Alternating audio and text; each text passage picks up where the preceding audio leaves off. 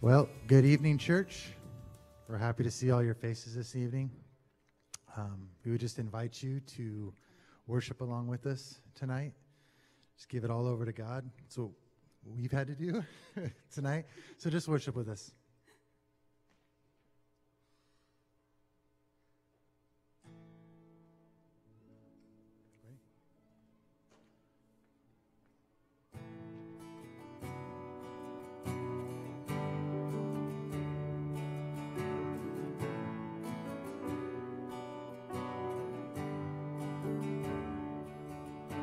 Father of kindness, you have poured out grace. You've brought me out of darkness. You have filled me with peace. Giver of mercy, you're my help in time of need. Lord, I can't help but sing. Faithful you are,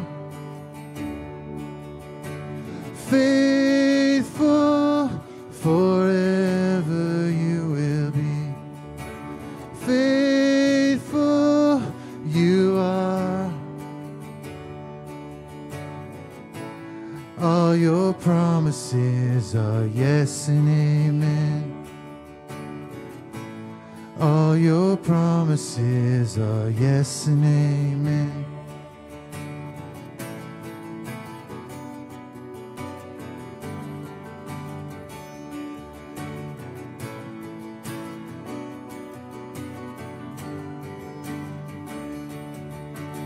Beautiful Savior, you have brought me near. You pulled me out of ashes, you have broken every curse. Blessed Redeemer, you have set this captive free. I can't help but sing. Faithful you are, faithful forever you will be. Faithful you are, all your promises are yes and amen. All your promises are yes and amen.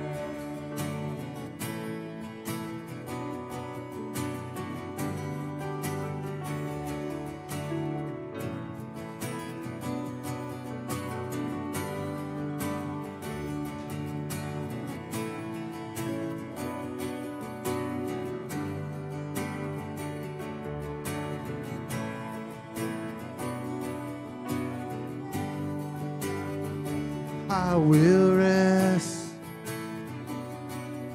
in your promises. My confidence is your faithfulness. I will rest in your promises. My confidence is your faithfulness. I will rest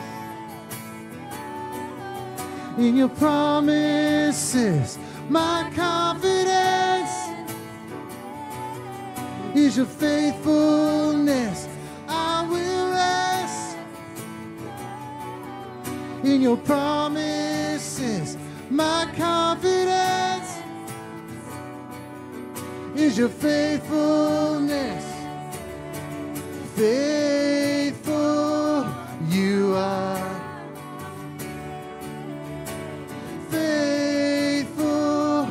forever you will be. Faithful you are, all your promises are yes and amen. All your promises are yes and amen. All your promises yours is our yes and amen.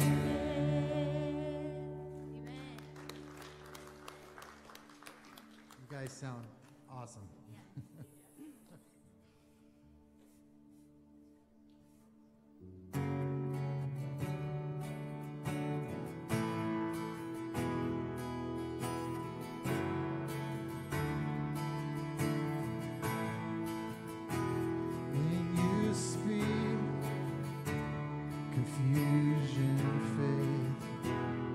Just a word, and suddenly I'm not afraid. When you speak, freedom reigns. There is hope in every single word you say. I don't want to miss one word you speak, 'cause everything you say is life to me. I don't want to miss one word you speak. Quiet my heart, I'm listening. When sorrows roll and troubles rage, you whisper peace. When I don't know the words to say, I won't lose hope. When storms won't break, you keep your word. Oh, and your promises will keep me safe. I don't want to miss one word you speak, 'cause everything you say is life to me. I don't want to miss one word you speak. Quiet my heart, I'm listening.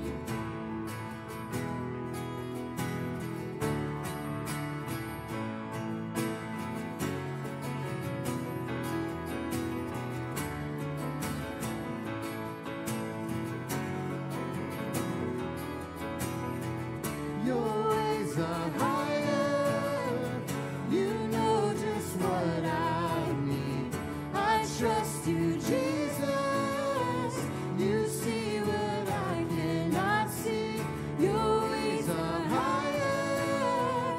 You know just what I need.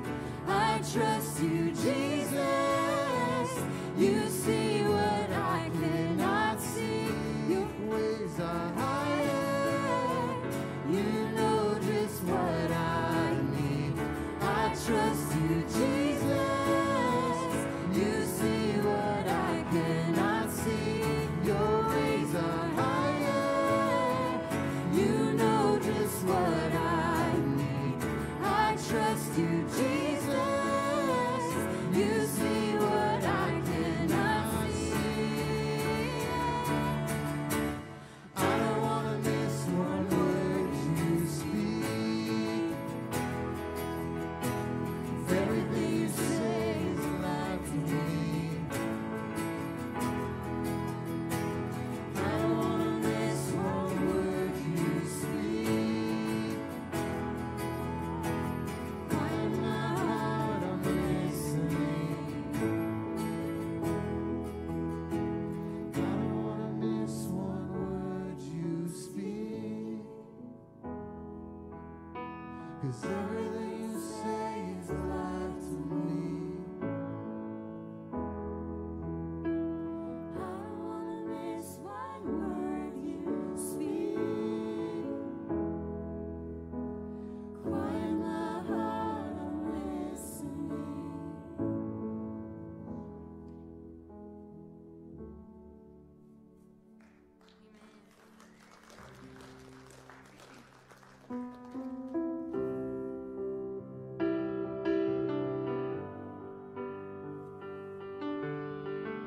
Psalm 27, the Lord says, "Seek my face," and we respond with, "Your face, O Lord, we seek."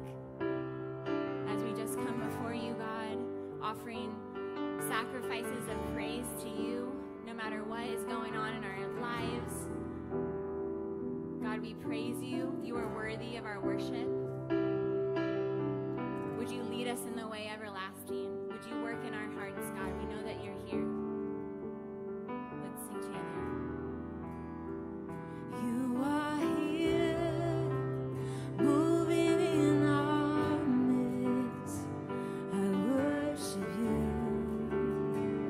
I worship you. You are here, working in this place. I worship you.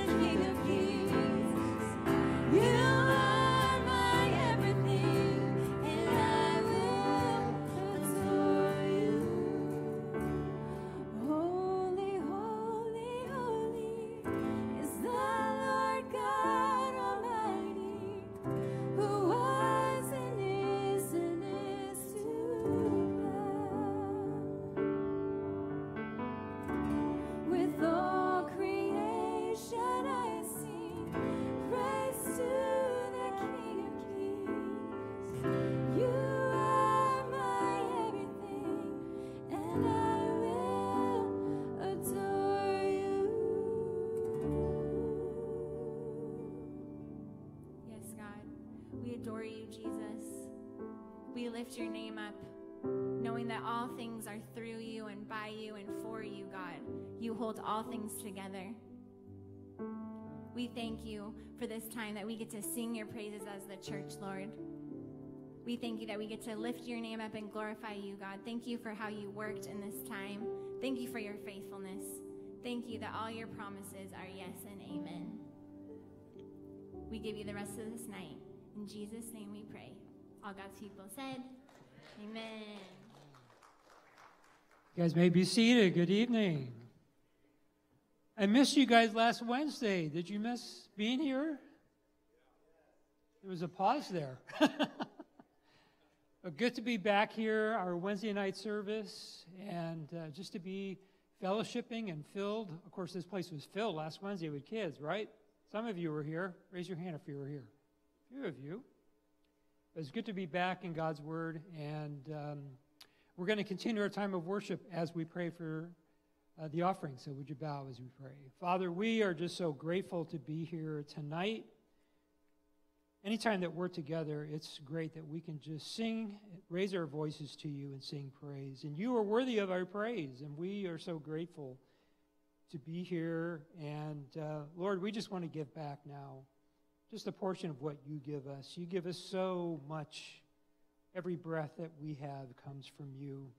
Our salvation is from you through your Son, Jesus Christ. And Lord, would you take whatever we give, however we give it, multiply it, use it, and expand your kingdom so that others may rejoice in your goodness. And so we give it all to you in Jesus' name. Amen. So just a few quick announcements. So this Saturday is our time of our men's breakfast. So it seems like we just had it, but here we are again, the first Saturday of every month. So 8 a.m. for you guys. Come hungry, 8 a.m. So we're going to eat, we're going to fellowship, we're going to explore God's Word, and just share with one another. It's going to be a great time together. So I would just encourage you to invite a friend to come on out and participate in that. And so you can mow the lawn later. Just tell them that Pastor Mike said you can do that later on. And come on in and to have a great time together. Also, starting next Tuesday at 7 p.m., we are beginning our Grief Share program.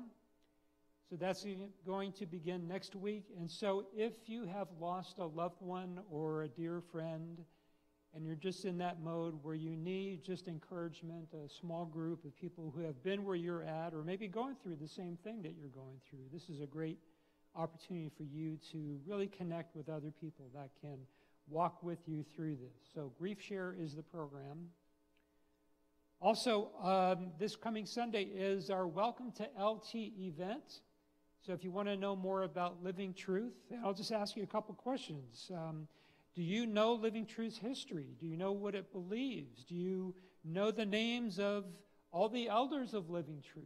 Do you know what the purpose of the local church is? And do you know if there's a biblical basis for church membership? And if you're curious, you can come on out and get those questions answered, or maybe other questions as well. And so that is going to be at 8:30 this coming Sunday. You can sign up and participate in that, and it will be a great time that you can find out all that information and even more.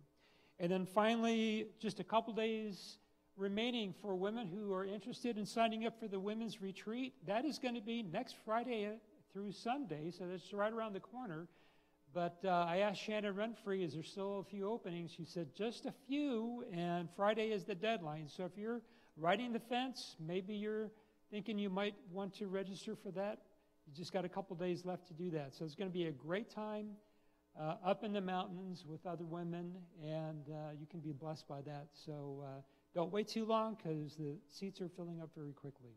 All that is on the in our bulletin, which can be shown on our website, as well as our Living Truth app. So if you want to sign up for any of these events or find out more, it's all in the bulletin, which is on the website and the app. So all that information is available to you. So right now, as Pastor Michael comes up, why don't you stand and say hi to your neighbor in front of you, behind you, or give him a holy hug, and we'll have him come up.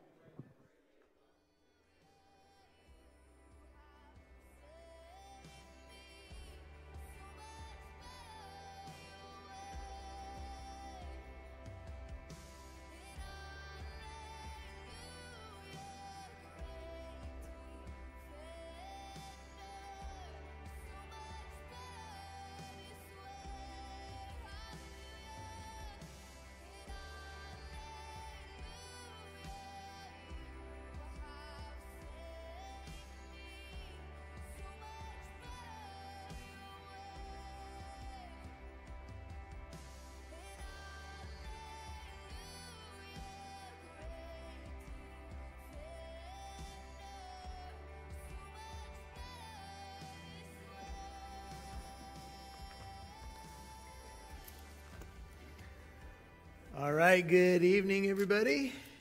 Welcome to our Wednesday night. You guys are all kind of far back, but that's all right. Stay where you are. We're in the book of Exodus, the second book of your Bible tonight, chapter 30. We're going to look at the holy anointing oil in the book of Exodus. We've been moving verse by verse through the book, and we're glad you're here tonight to join us. So open up to the book of Exodus. As you do so, I would like to take a moment just to acknowledge the passing of Vin Scully, famous Dodger announcer, going back 67 years announcing Dodger games. I think anybody who's been a baseball fan in Southern California or even anywhere in the country knows of Vin Scully, and he really was a master broadcaster, I guess is the way you would say it. Actually broadcasted a World Series at the age of 25. He started very young. It's hard to imagine doing anything for 67 years. But he was actually the Dodgers announcer from Brooklyn, then to LA when the team moved in the 50s. And I am a huge Dodger fan, and I had a chance to go to a batting practice through a connection we had here in the church and go down at Dodger Stadium and watch the actual pregame BP. And a car pulled up, and sure enough, it was Vin Scully with someone who was walking him into an interview. And you kind of wonder, how people are. You see them on TV or whatever. You kind of wonder what their personality might be like. But we said, hey, that's Vin Scully. And we were a little starstruck. And he went, howdy, folks. Nice to see you. And he wanted to start coming our way. But the person who was with him whisked him away. I think he was late for an interview. But I found out last night as people were kind of just talking about his lifetime that he always took time for people. Very much a gentleman. Seemed to be a believer from everything that I could see in Vin.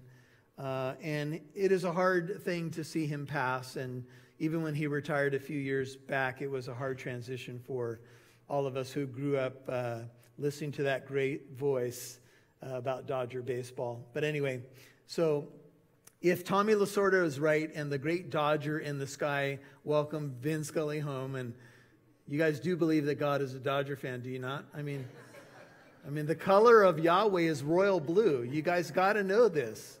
Anyway, I know that's some deep theology to open up, but I do mourn his passing because I do believe that he is a man that was a true gentleman, and we're not seeing a whole lot of those these days. So he was definitely a treasure. And anyway, just wanted to give him some honor.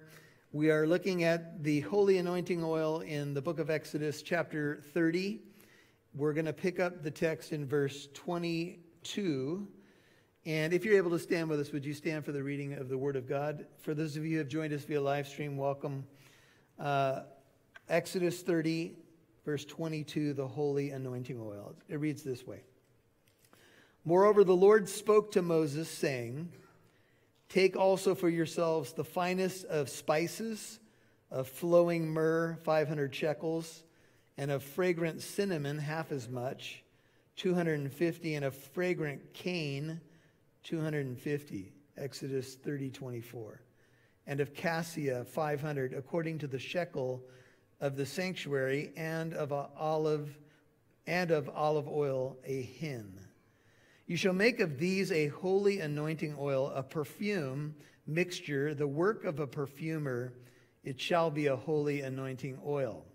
With it you shall anoint the tent of meeting and the ark of the testimony, the table and all its utensils, and the lampstand and its utensils, and the altar of incense, the altar of burnt offering and all its utensils, and the laver and its stand.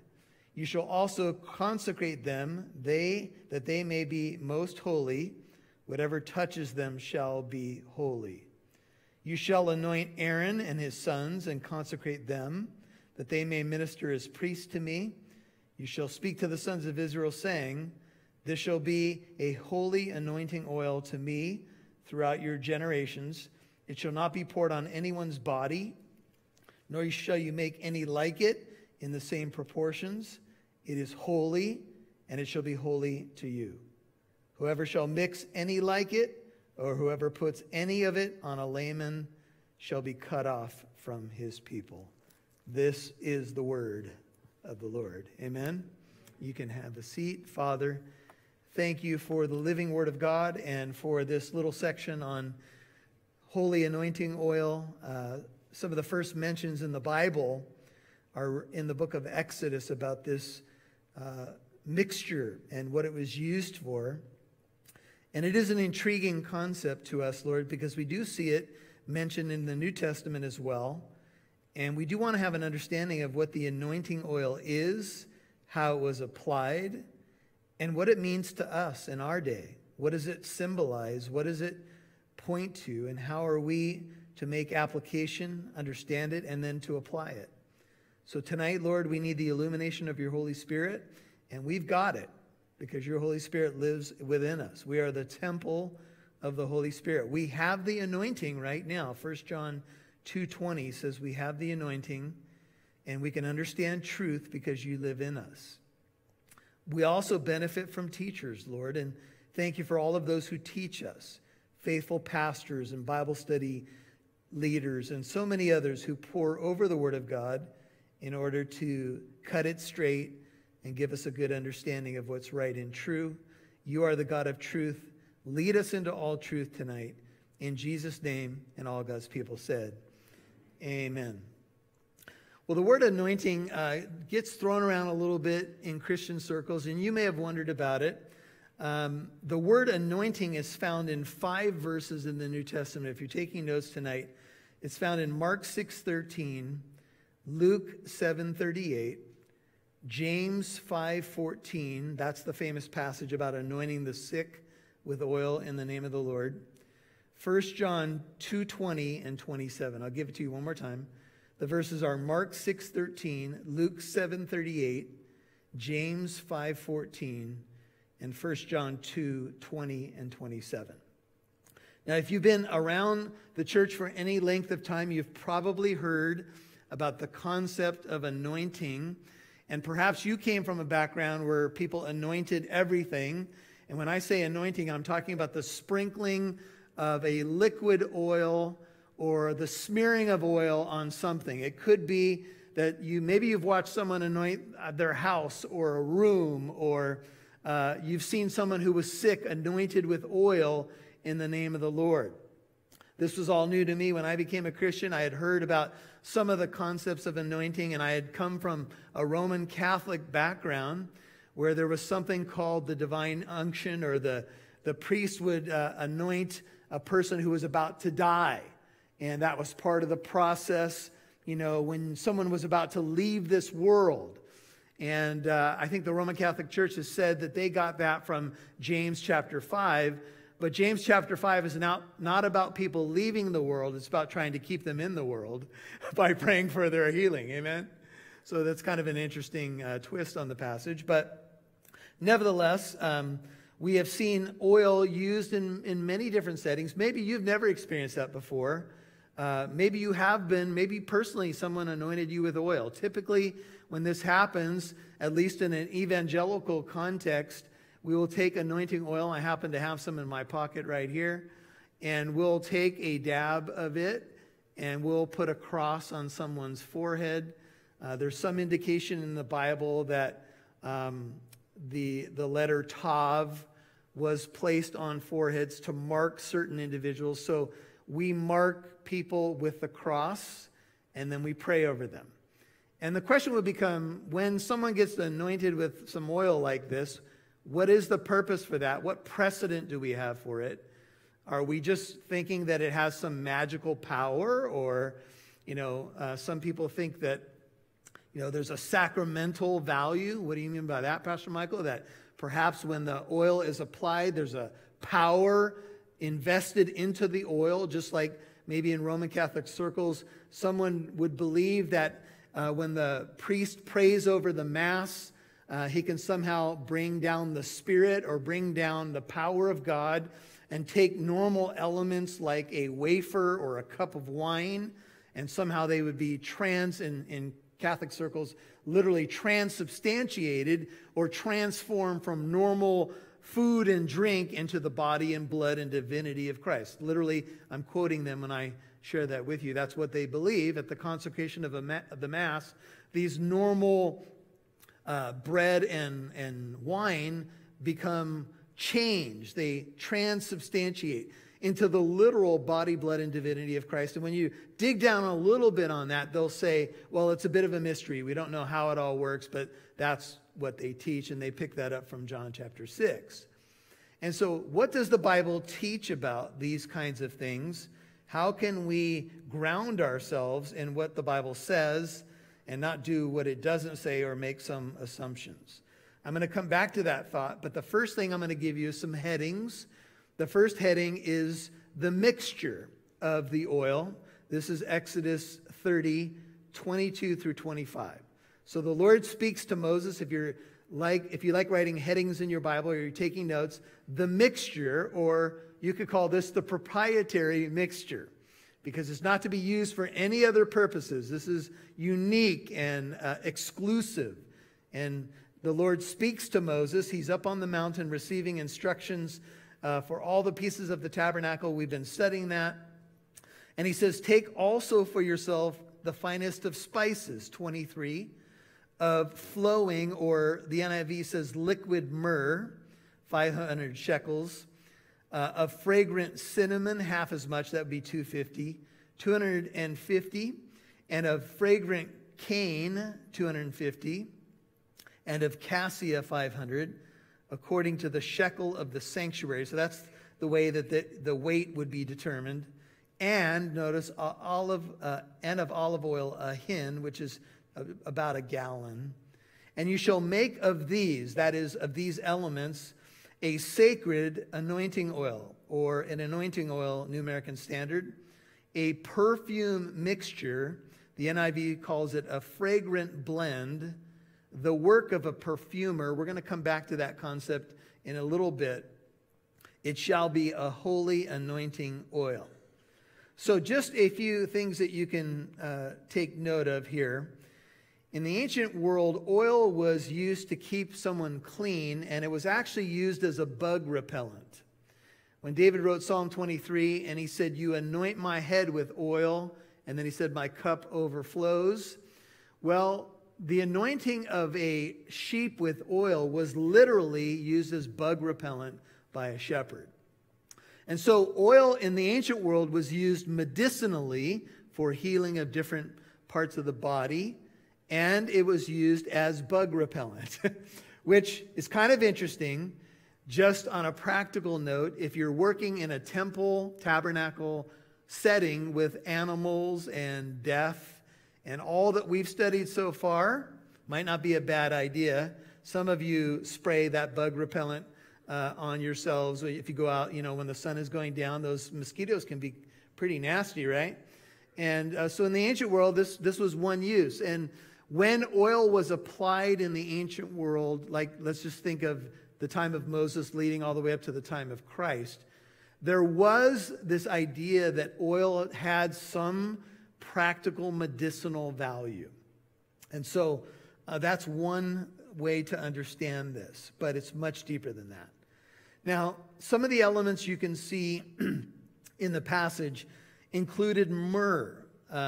Myrrh is mentioned in the Song of Solomon, chapter 1, verse 13, chapter 3, verse 6, and many other places.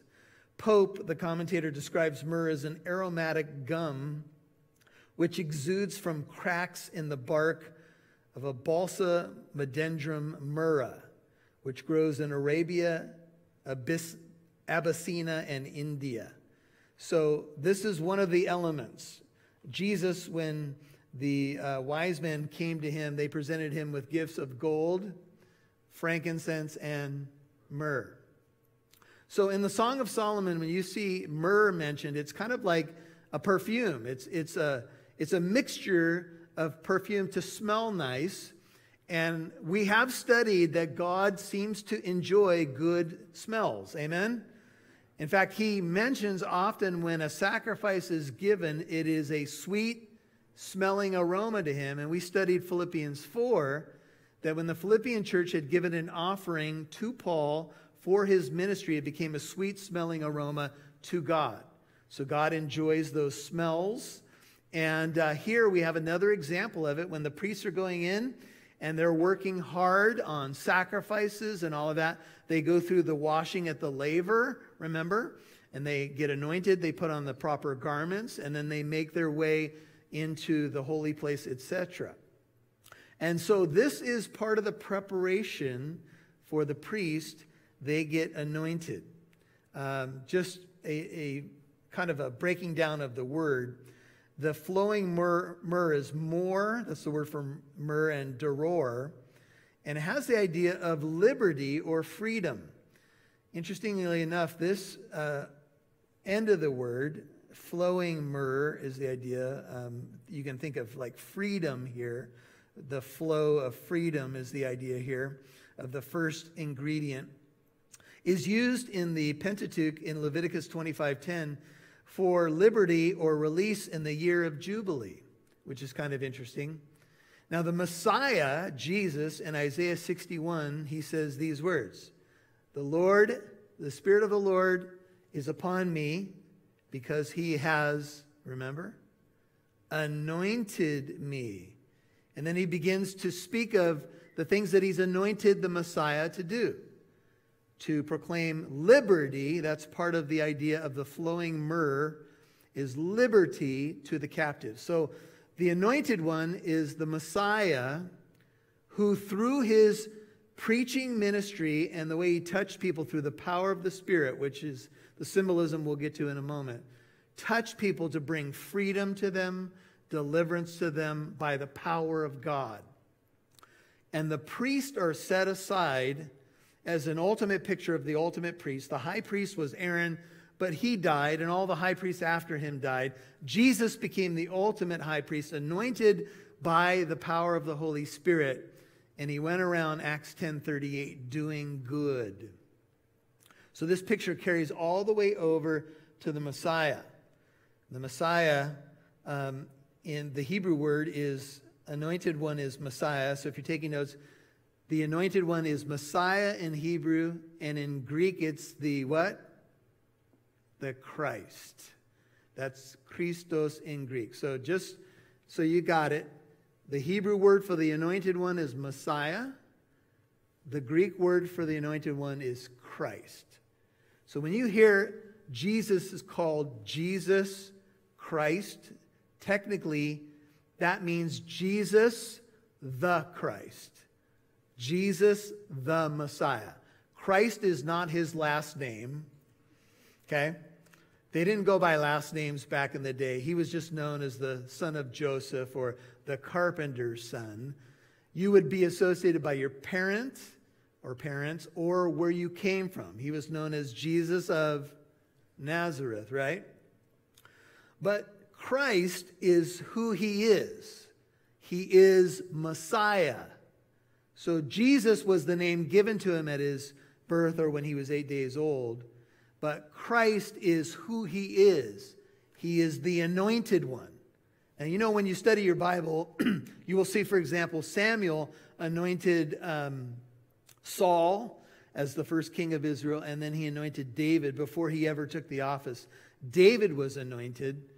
And you may be asking, well, what does that look like when someone was anointed? Well, they would literally pour oil on their head. I don't know how much oil they would pour, but there's an image of this in Psalm 133. And with that in mind, just hold your place in Exodus. Turn over to Psalm 133. Just 3 verses here. But it's worth looking at because it's a beautiful picture of the anointing and some implications of the anointing for us today. Take a look. It says, Psalm 133, David writing, "Behold, how good and how pleasant it is for brothers or brethren to dwell together in unity. It, that is the unity, is like the precious, what? Oil upon the head." Now notice this. "Coming down upon the beard, even Aaron's beard." Now that's the first high priest, and he was anointed, as we're going to see here in our chapter, coming down, notice, upon the edge of his robes. Now, as I was studying the mixture of the anointing oil, it was kind of interesting because the amount that was produced from the measurements here was just under 40 pounds. I think to be precise, it's 38 pounds of liquid. So that's a lot of weight. That's a lot of oil, right? And so it would appear from the description of Psalm 133 that when they anointed, it wasn't just simply a little dab will do ya. It was rather a pouring out of the oil. And when we think about the symbolism, and the symbolism is the power of the Holy Spirit in our lives, we see images in the Bible of this idea of pouring out. We want the overflow. We want it to be rivers of living water, torrents, amen, flowing in and out of our lives. And so take a look. It says, this unity, which is the first verse, is like the dew of Hermon, Mount Hermon, where the waters flow into northern Israel, coming down upon the mountains of Zion. For there the Lord commanded the blessing, notice, life forever. Amen?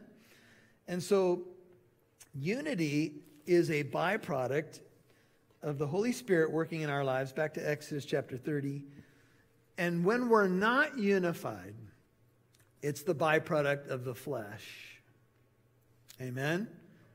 Now, I'm not talking about unity for unity's sake here. You all know that. I'm not talking about someone's out to lunch and you got to be unified and we're all just going to sing Kumbaya around the fire.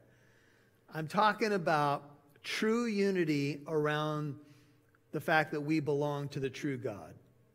That, when we're walking in the Spirit, unity will be the outgrowth of that.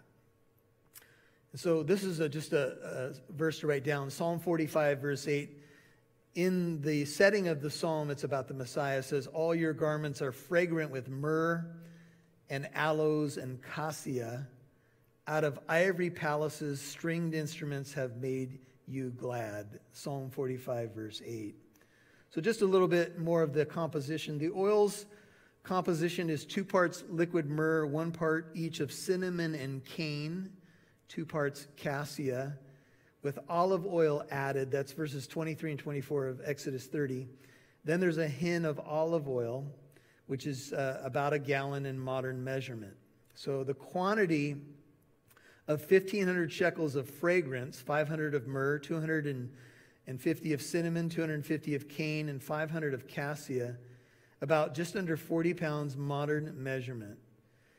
In general, one writer says perfumes are made by forcing essences of fragrant materials into oil rather than simply by adding up or otherwise powdered plant material to oil in order to make the mixture. So the special blend, says Riken, of spices featured expensive ingredients from all over the world: liquid myrrh, cinnamon bark, other rare imports from India, Arabia, and Lebanon.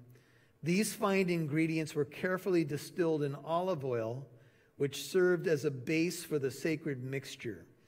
And so that was the actual stuff, you could say, the mixture itself, this fragrant, special, holy anointing oil.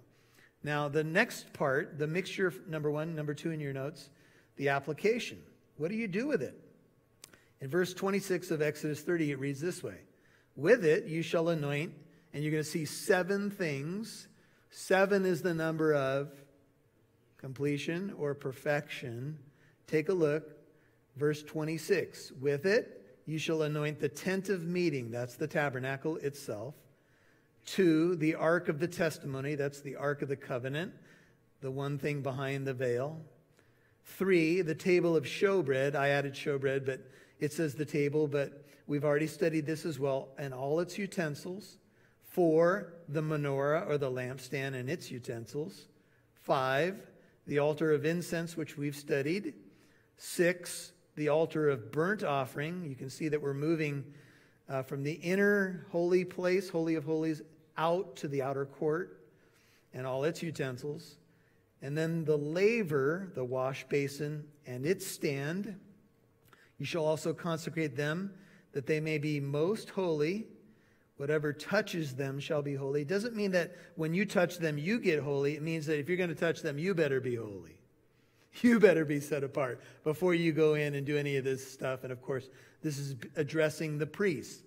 7 things. You take this holy mixture, and here's how you apply it. And 7 is what we have studied now. The tabernacle, the ark. The tabernacle is the tent itself, the ark, the table of showbread, the lampstand or the menorah, the altar of incense, representing prayer, the altar of burnt offering, where all the sacrifices happen, and the wash laver and its stand. And you consecrate each of these things. So the tabernacle and everything in it, everything we've studied so far, gets anointed. Now, just hold a place in Exodus just for a moment. Flip over to Leviticus, the very next book.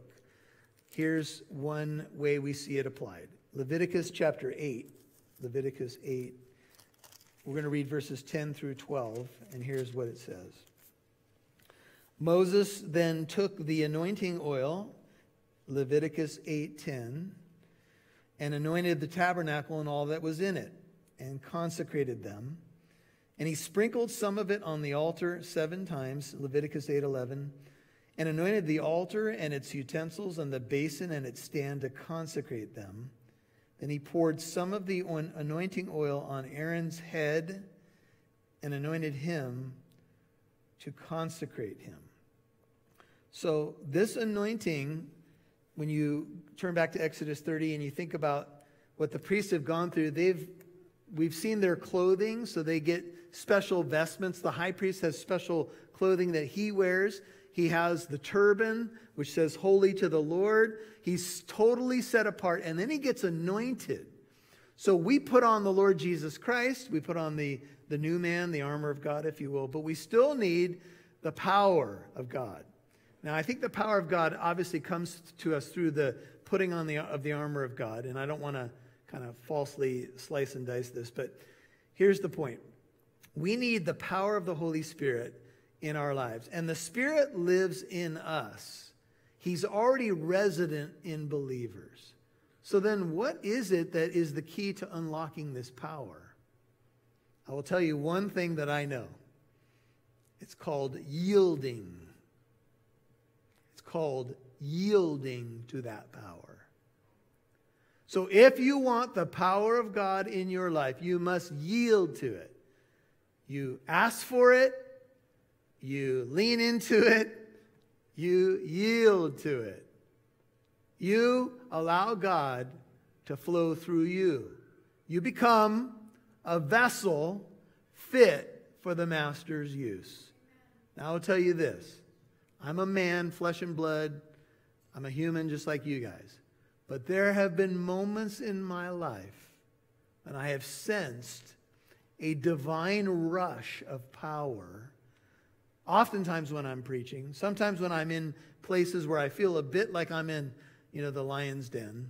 I remember I was telling people a story. I was a young pastor, and I had gone to this memorial service, and I was going to preach to this group, and I knew nobody.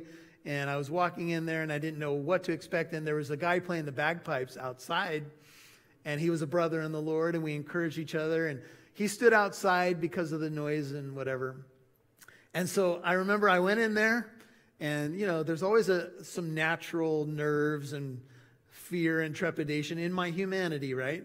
So it causes me just to pray and lean into the Lord. And so I remember walking out of there, and he said, "Boy, were you giving it to those people in there?" And I was like, "Praise the Lord," I think. But what he meant was, the word was sounding forth with power. This is what we need. The kingdom of God coming with power. It's not that the vessel is anything, right? It's God's power.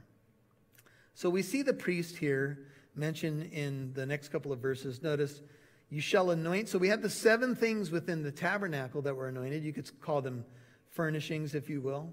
In verse 30 of Exodus 30, it says, you shall anoint Aaron and his sons and consecrate them that they may minister as priests to me.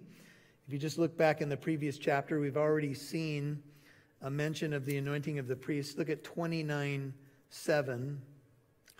It says, then you shall take the anointing oil and pour it on his head and anoint him.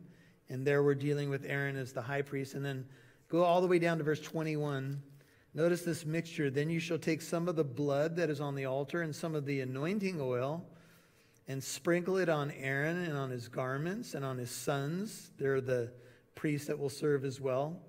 On his sons' garments with him, so he and his garment shall be, here's that word again, consecrated, set apart, as well as his sons and his sons' garments with him. So the priests also get anointed, and the picture rounds out in terms of what it is that is going on with this anointing oil and how it is applied. Let me just give you a couple other thoughts in the chapter, and then we'll turn to a few more and we'll be done. So in Exodus chapter 30, notice it says this. It talks about the anointing of the sons. And then it says, you shall speak, look at 31, Exodus 30, to the sons of Israel, this shall be a holy anointing oil to me throughout your generations. So it was to go on. They were to keep doing this. It shall not be poured on anyone's body, nor, and I think this speaks to the lay person now, a non-priest, nor shall you make any like it in the same proportions. Don't start a business with this special mixture. Hey, got it from Exodus 30, selling it online, $29.99. But wait, there's more. If you order now, 2 bottles of anointing oil will come to you straight from the hills of Israel, from Mount Zion, for the special introductory price of... They're always very easy payments because you're making them and I'm receiving them. So they're easy payments, right? Don't do that. Don't take what is consecrated in a special context and put it out there in a different setting. Now, what does this mean to us? Well, we're not to take the holy things of God and turn them into a marketing ploy or use them for our own personal gain. Give me this gift. Hey, I'll give you money so I too can lay my hands on whomever I like and they'll get the Spirit too. May your money perish with you because you thought you could buy the gift of God with money. No, no, no. You have no part in this ministry, Peter says. And so there's a warning. And if you have been writing the headings, we have the mixture, the application, and the warning. Notice, it shall not be poured on anyone's body, 32, nor shall you make any like it in the same proportions. It is holy. It shall be holy to you. Whoever shall mix any like it, whoever puts any of it on a layman, a non-priest, shall be cut off from his people. If you read on this, scholars will say cut off from his people could include ideas of excommunication, judgment on the individual or future generations, or death. So, not something you want to do, right? You don't want to mess with holy things, nor do you want to fake holy things. So let me just say a word about that. Some of you have seen in our country so-called revivals. How we all long for a genuine revival in seeing and witnessing and experiencing the Holy Spirit. Amen? We all desire that.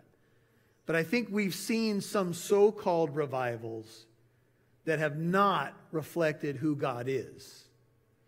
And it's been everything from people barking like dogs, howling like they were in a haunted house, and flopping around like fish. And I'm just not convinced that that's what the Spirit of God is doing. I think when you sense what the Spirit of God is doing, there's going to be a different type of manifestation. And it's going to bring Him glory. It's not going to be about performance. It's not going to be about hyper emotion. You're going to sense the presence of God, the truth of God, the power of God manifesting itself. And it's going to ring true. I want to show you just a verse that relates to that. It's all the way in 1 John.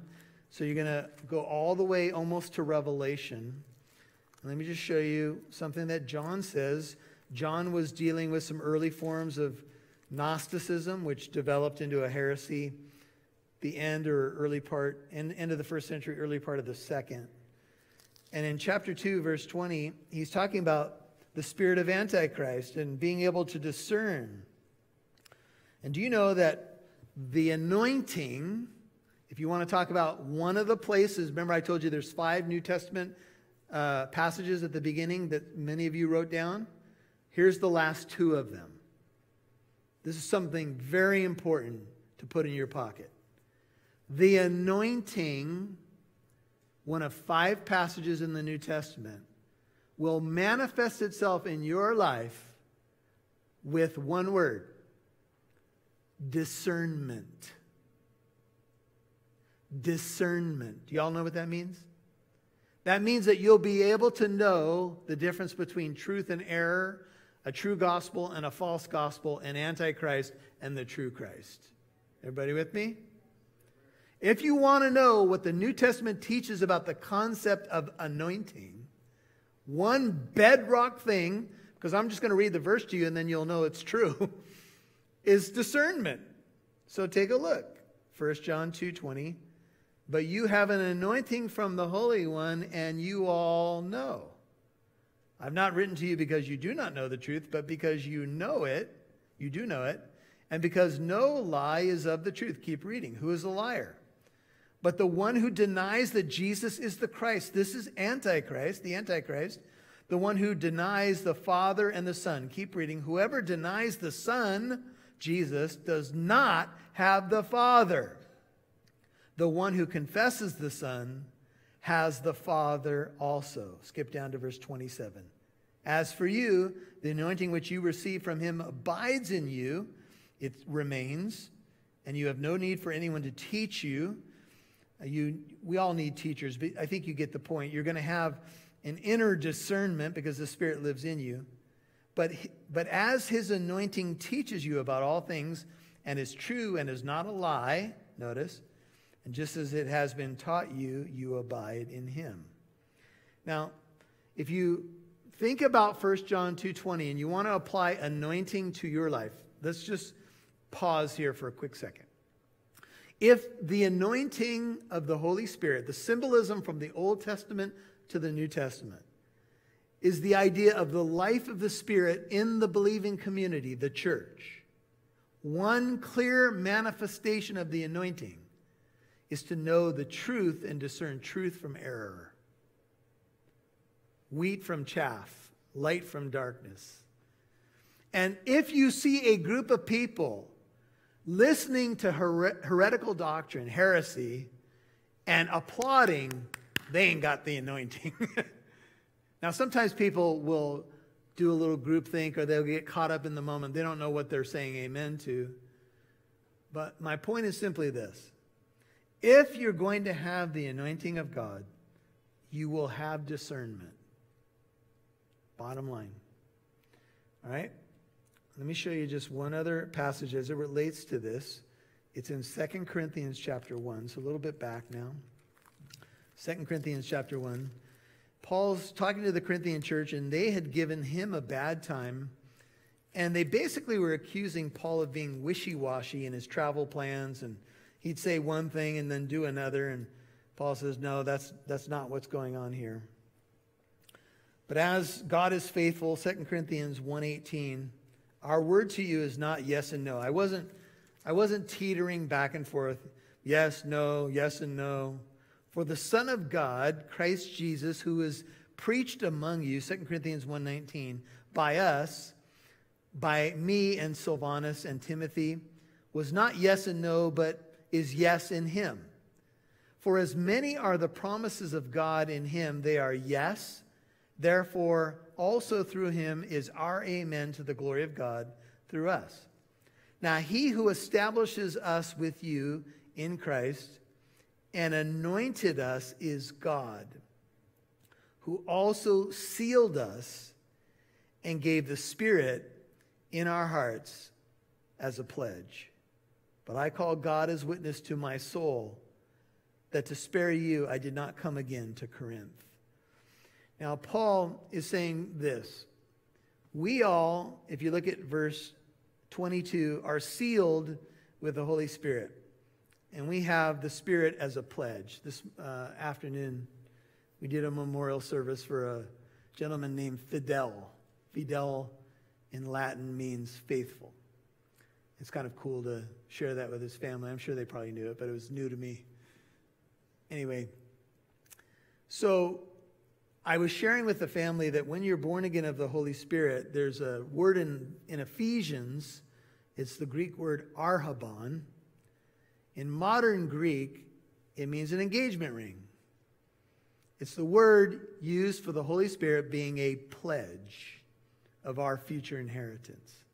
Here's what God does. When you get saved, when you're born again of the Holy Spirit, God's engagement ring to you, his pledge of your future inheritance, heaven, all the promises of Jesus, yes and amen. Yes and amen. Is heaven real? Yes. Is there a place prepared for you? Yes. Are you going to be with the Lord? Yes. Is death going to die in the resurrection? Yes. Every promise is yes. Yes. Yes. You say, well, how do I know? People were sitting here today and said, you're preaching about a resurrection, but there's a body in a box. What do I do with that? How do I know? Because the Lord's given a pledge. This is the modern Greek word. The pledge is his Holy Spirit. He's given him as a down payment, ensuring our future redemption. How do I know I'm saved? How do I know I'm going to heaven? How do I know these promises are true? Because his Spirit bears witness with my spirit that I belong to him. Amen? And so this is how I know. Now you say, well, that's experiential. Well, it's based on the Bible, the objective truth of God's word, and it's affirmed by God's promises. And then the layer on the cake, the frosting, if you will, is his presence, which I think if the presence of God's in your life, you're going to know, right? Don't you guys think you'd know? You should know. If you've been born again of the Holy Spirit, I think you should know. Are you saved? I don't know. Well, you should know. Well, how do you know? Trust Christ. Now, I'm not saying everybody has this, amazing experience where you just float off the ground, but many people will speak of feeling like a weight came off their shoulders, etc. So, two final stories. Now I want to transition for a second to the gospel power of our text. Okay, so we've talked about some application in the life of the believer. Now let's talk about the gospel picture. I want to show you two passages, and the preacher promises we're done after that. Luke 7, but I am a man and I've been known to not keep my word. Luke chapter 7. So one happening somewhere in the middle of Jesus' ministry and one at the end. We'll be in Luke and John. The first one, Luke 7, verse 36. It reads this way. Now, when one of the Pharisees was requesting Jesus to dine with him, he entered the Pharisee's house and reclined at the table. Luke 7:37. There was a woman in the city who was a sinner, and when she learned that he was reclining at the table in the Pharisee's house, she brought an alabaster vial of perfume. What struck me in the Exodus passage is that the anointing oil is the work of a perfumer. So it's some sort of fragrant aroma akin to a perfume. So take a look now. So she's got this alabaster vial of perfume, which Jewish women would wear around their neck. It would kind of hang from their neck. And standing behind Jesus at his feet, so the way that the Jews would sit at a table, their feet would be out from them. She began to wet his feet with her tears, kept wiping them with the hair of her head and kissing his feet. And what was she doing? Anointing them with the perfume. Now, here's another mention of the 5 passages about anointing. Here's another one of them. The one I'm not going to go to is the James 5:14, which talks about anointing for healing. Now, when the Pharisee who had invited Jesus saw this, that woman was doing what she was doing near his feet, he said to himself, if this man were a prophet, he would know who and what sort of person this woman is who is touching him, that she is a sinner, perhaps a prostitute. We don't know for sure. And Jesus answered him. What did he answer? What he was thinking. How inconvenient. You imagine you're thinking something and all of a sudden Jesus calls you out and you're like, what? I didn't say that out loud. Because Jesus knows a thought before you think it, a word before you speak it. Yeah, you get it. And Jesus said, he answered him and said, Simon, I have something to say to you. Now he's the Pharisee. He replied, say it, teacher. A moneylender had 2 debtors, and one owed 500 denarii and the other 50. So one owed over a year's worth of wages and one much less. When they were unable to repay, he graciously forgave them both. Which of them will love him more? Simon answered and said, I suppose the one whom he forgave more. And he said to him, you have judged correctly. Turning toward the woman, he said to Simon, do you see this woman? I entered your house, and you gave me no water for my feet, which they should have done. But she has wet my feet with her tears and wiped them with her hair. You gave me no kiss, but she, since the time I came in, has not ceased to kiss my feet. And the language here is kiss them over and over and over again. You did not what? Anoint my head with oil, but she anointed my feet with perfume. For this reason, I say to you, her sins, which are many, have been forgiven. For she loved much, but he who is forgiven little loves little. And then he said to her, your sins have been forgiven. Those who were reclining at the table with him began to say to themselves, who is this man who even forgives sins? And he said to the woman, your faith has saved you. Literally, go into shalom. Go into peace. Now here's a woman who does for Jesus what the head of the house should have done. And all we can conclude if you turn to John chapter 12 is the following, that she heard his preaching, maybe had an interaction with him along the way. She was, impacted radically by it. She believed, and in order to show gratitude to her Lord, she began to do something radically beautiful and extravagant. She took perfume of high value in an alabaster jar and began to just pour it on him, to anoint him. When we studied the priests were anointed on their head. It ran down. They were anointed on their thumbs and on their feet. It makes me think of what Jesus suffered on the cross. And here a woman is anointing Jesus. Now in John chapter 12, this is the last of the passages to look at the gospel picture. We have the following account. This is different from the one we just looked at. Jesus, 6 days before the Passover, came to Bethany, where Lazarus was. He had raised Lazarus from the dead in John 11, whom Jesus had raised from the dead. This is John 12:2. So they made him a supper there, and Martha was serving, but Lazarus was one of those reclining at the table.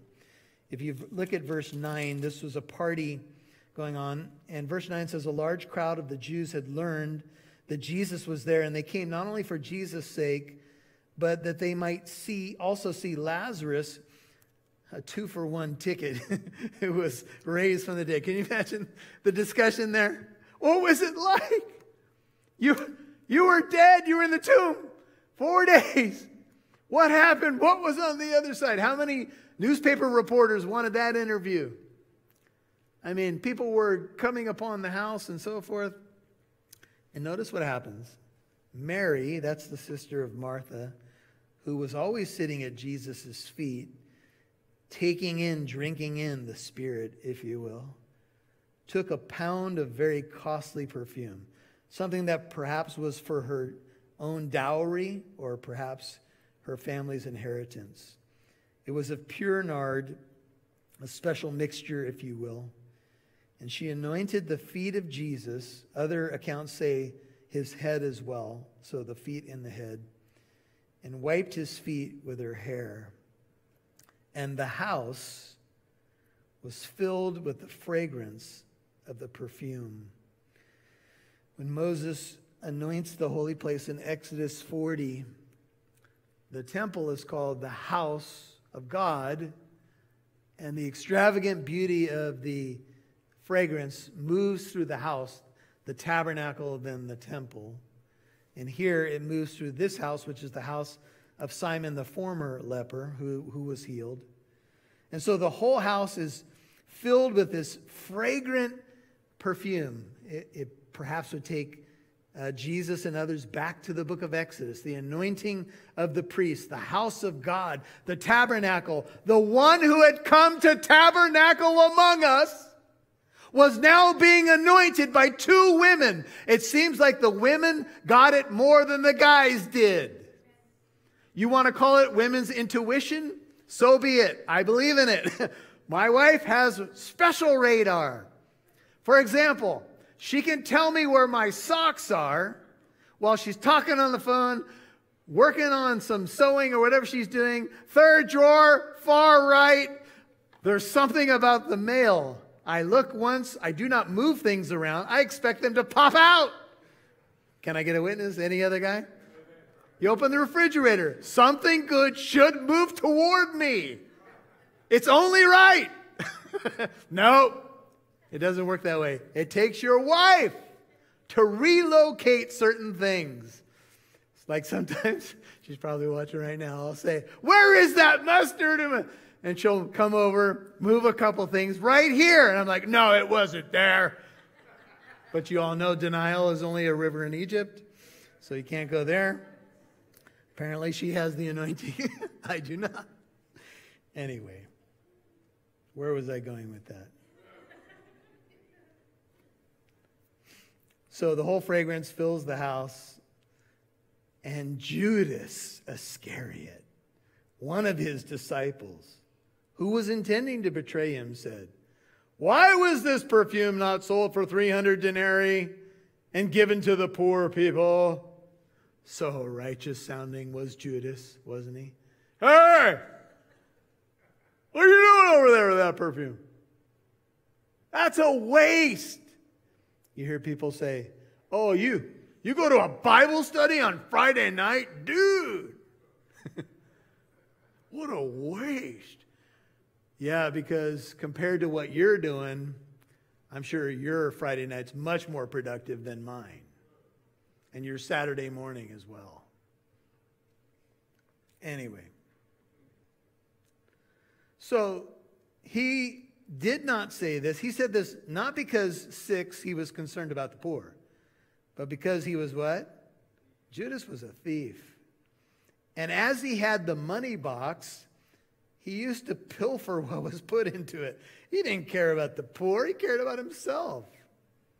And Jesus said, "Leave her alone, so that she may keep it for the day of my burial." If y'all take a look up at the very first verse of the chapter, it's 6 days before Jesus is going to die. She's anticipating that moment. The preparation for burial was very big in the Jewish world. "For you always have the poor with you." Jesus just quoting from the law now. You're always going to have poor people, and it's not that he doesn't care about them, but he's saying you need to understand the moment. You don't always have me. You've got about 6 days. And so this is the beautiful account of this woman, and other gospels tell us that she did what she could. And wherever the gospel is proclaimed, the story of what she did will be told. She anointed the anointed one. She got it. And this is the gospel picture. Jesus Christ, the anointed one, came down on a saving mission. Messiah, Christ, comes to fulfill the high priestly imagery. He's greater than Aaron. He's greater than Joshua. He's greater than Moses. He's the greatest one of all. Great in God's house. And he entered into the more perfect tabernacle in heaven, not by the blood of bulls and goats, but by his own blood, to purchase our redemption, to pour out the perfume, if you will, the fragrance of Christ, the power of the Holy Spirit in our lives. Amen? Just bow your heart with me. Father, thank you for these precious folks who have come on this Wednesday night to drink in the beauty of God. Thank you for this precious time of worship. I believe that your Spirit works in the anointing ministry as we worship, as we study, as we open our hearts. Now, we have that anointing, we know, and we studied that. But we also know that there's an empowering, there's an overflow, there's be ye kept being filled with the Spirit. And I don't understand how all that works, Lord, but I do know this, that you say anyone who asks for your Spirit, you will give it. Jesus had the Spirit without measure. And I believe, Lord, you want to do a fresh work in many lives tonight. You want us to dip in where maybe we've just put our toe in the water. And it's not complicated, Lord. You've already anointed things. Your word, your Spirit is in your word. You've anointed worship. All these things, you've just simply set it apart that we can benefit from it and be changed. So, Lord, help us with that. Help us to yield to your Spirit. We have the anointing, but help us to put on the new man, to put on the mind of Christ, and each and every moment to enjoy you, Lord, to enjoy the beauty of fellowship, the beauty of knowing our God, the joy of the kingdom. May more of those fruits be ours in full measure, Father.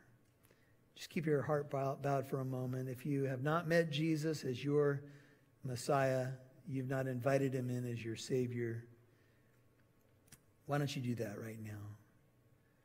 Maybe you're not sure right now that you're born again. You can be sure.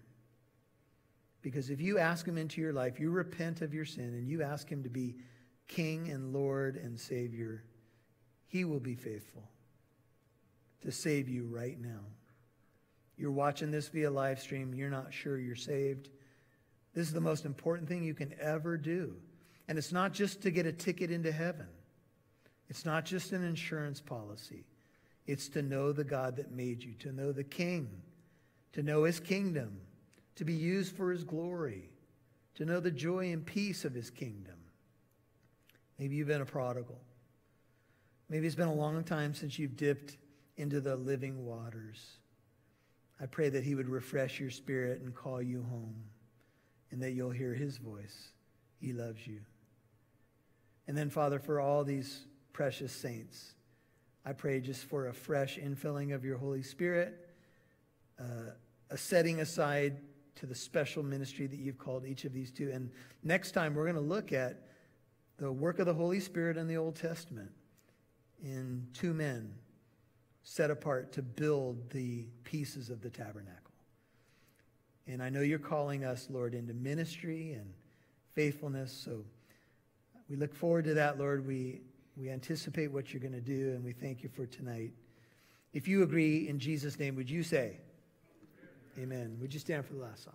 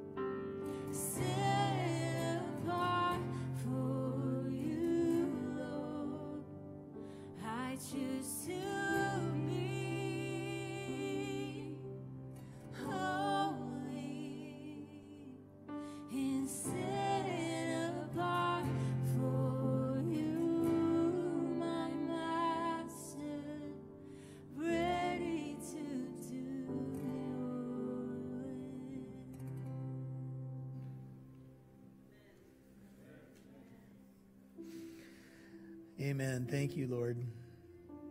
Thank you for calling us and setting us apart, consecrating us, making us holy because we're in the Holy One. Practically, you want us to be holy as well. I'm not sure we all realize what we just sang, but we ask for you to refine us and set us apart so we could do your will. And Lord, it is our biggest battle. We confess it, full surrender as believers, saying, just do what you want, Lord. I'm getting out of the way. It's tough. It's a challenge. And we want to be true to what we have said, Lord, and what we have sung. And I believe that one of the most powerful moments in anyone's life is to finally decide that that's who they want to be. So, Lord, give us the grace that we need. We're not going to be perfect the moment that we make a declaration. We're not going to just walk out, not failing again. But once we plant our flag, I believe that there's a power in that declaration, in a confession, unashamed, saying, as for me and my house, we will serve the Lord. So thank you for tonight again, Lord. Would you bless each one, each family as they go their way? Please provide traveling mercies and blessings and protection. and ongoing overflow to each one, Lord. In Jesus' name, amen. We're going to have a time of fellowship in the foyer, so enjoy that. If you need prayer, we'll be waiting for you at the front.